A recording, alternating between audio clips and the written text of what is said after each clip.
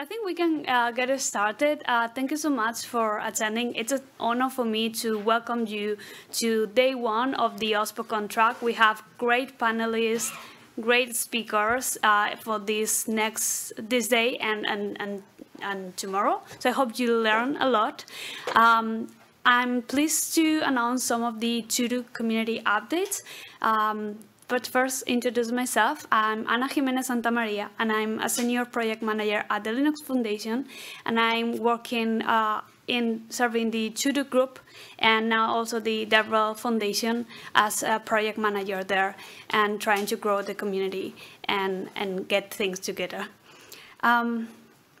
So I will assume that many of you knows TODO group as the community of OSPOs. But I also want to deep dive more into why this community is really focused on OSPOs.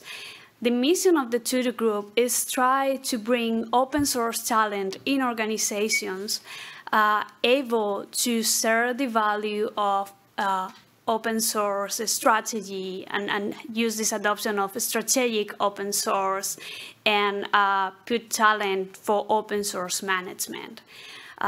Because maybe you have heard this story, like the engineering loves open source, but maybe the rest of business units and the rest of teams in the organization doesn't really get it. So how to put this strategic importance of open source? Different companies can have different can see different benefits or different goals of why getting this strategic importance. For instance, commoditized market, reduce cost, try to reduce friction, partner with other organizations in the same industries, build industry standards, accelerate innovation, accelerate development. There are many different goals, drivers of motivations, because no OSPOs are the same, because no organizations are the same. So when an organization decides to be committed, put talent, able to navigate in these open source dynamics, they understand that it's a multifaceted scope. It's not just like, okay, I hire an open source manager and he will or she will or they will take care of how to operate and how to save my organization and digital transformation for my organization. Well, it is that, but also you need to engage with the community, know how to build partnerships, also build educations around contributions upstream, why it's important, how do you adapt it to the internal company or organization's policies and processes, how do you enable this company, also in terms of all the compliance, and when you're using software, your organization using software, what are the best practices and the directions for these organizations to operate. And here, when thinking about all this complex ecosystem, is when you think about OSPOs as the vehicle. But it's just that, as a vehicle to help onboard and help the organizations to navigate more efficiently, to allocate talent, investment, and manage these open source activities and tasks. And why OSPOs? Well, in the past year, some of these OSPOs have proven direct impact on how, on different ways they have been provided value to the organization. For instance, this comes from the last survey and how OSPOs are working. They are not just open source specialists, but they also collaborate closely with other business units and teams like security to advocate or to provide advice on security practices in terms of open source. They also have provided value of software development best practices. In the last survey, we saw that 96% of organizations that said they had an OSPO, they saw significant changes in these software development best practices inside the organization. And saying that, I also wanted to do the first announcement of this keynote that as OSPOs are really focused on educating this developer, educating engineering teams and the business units across the organization, in this community, they are right now in the process of working as certified open source developer for enterprise context.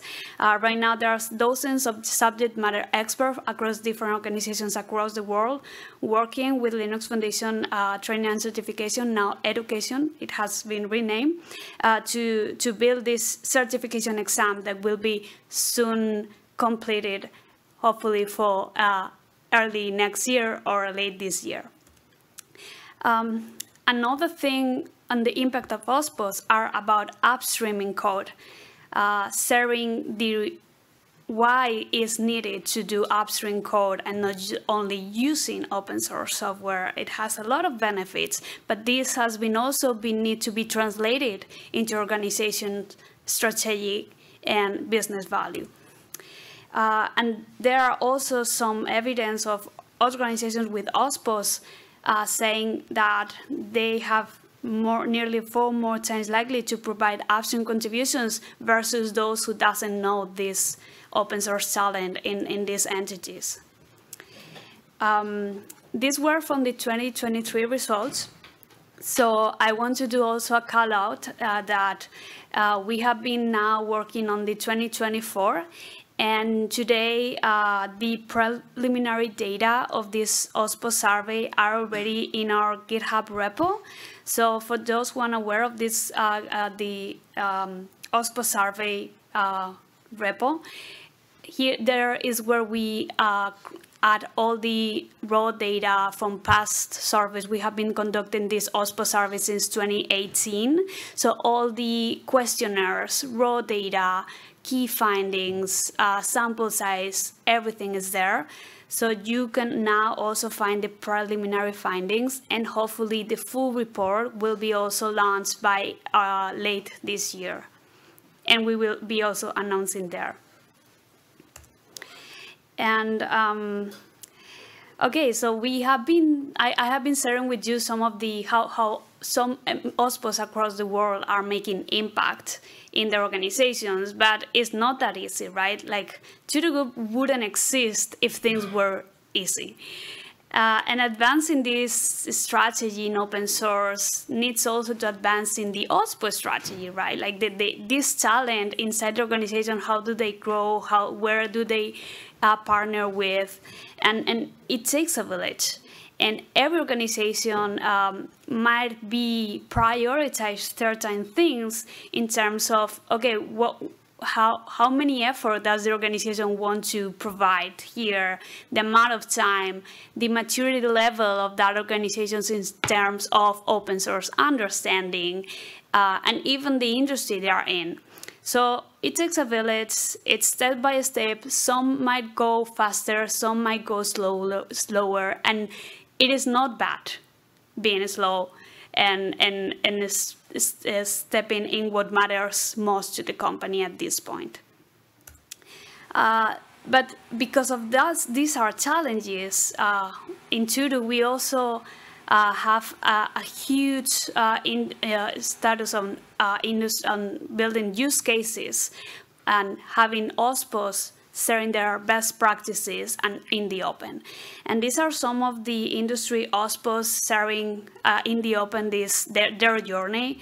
For instance, SIP, they have this open source manifesto that comes from all the open source manifestos for all the OSPOs in Europe as well. And it's great to see like how they are adopting these manifestos to put evidence and commitment on open source. Recently, Toyota announced also their open source program office and how they are collaborating with open source communities and how it's strategy importance for their organization. Porsche as well. They recently shared their use case and they have these open source webpages where they share their missions, their values in open source and the strategic importance for the organization too.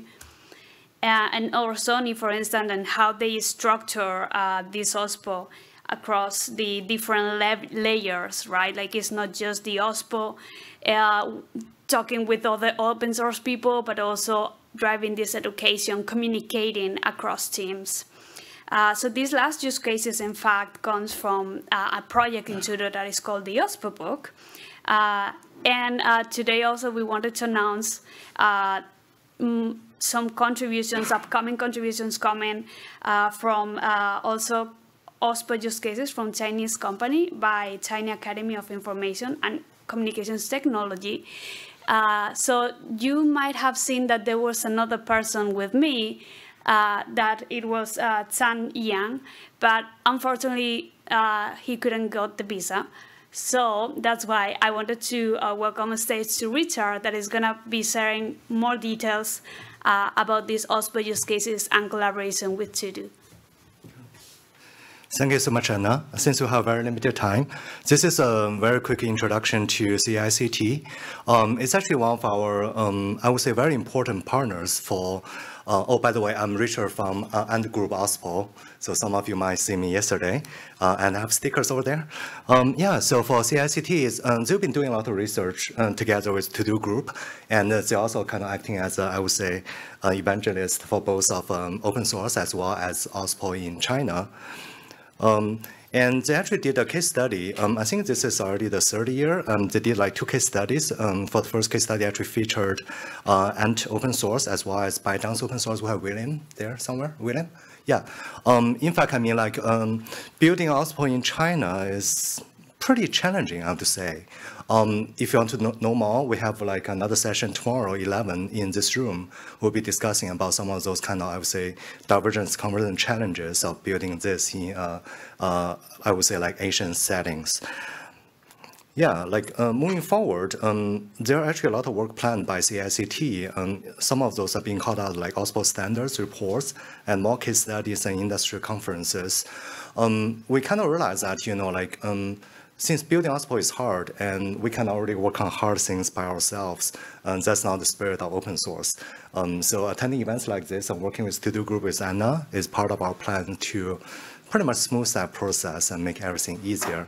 So, I mean, by all means, if you are an OSPO practitioner, or if you are working very closely with, you know, the Asian communities, please reach out and we'll be our guest, and we'd like to discuss more about it. Thanks so much, Anna.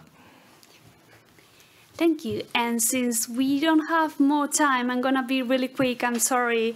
But I just wanted to end up with this year is TODO 10th anniversary, and we have announced a teaser video.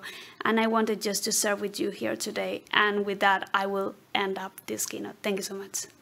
Open source is all around Blueboard. CAICT is a big user of open source software. How do we streamline the processes? OSPO is a very strategic move. We decided to make OSPO to accelerate our software development. We're all like advisors or counselors to the management. Took a major step into that space of vulnerability remediation. Really help our developers across the company. We accelerate open source, giving people the information as quickly as possible. Try to act as a gateway to connect internal developers with the open source communities outside.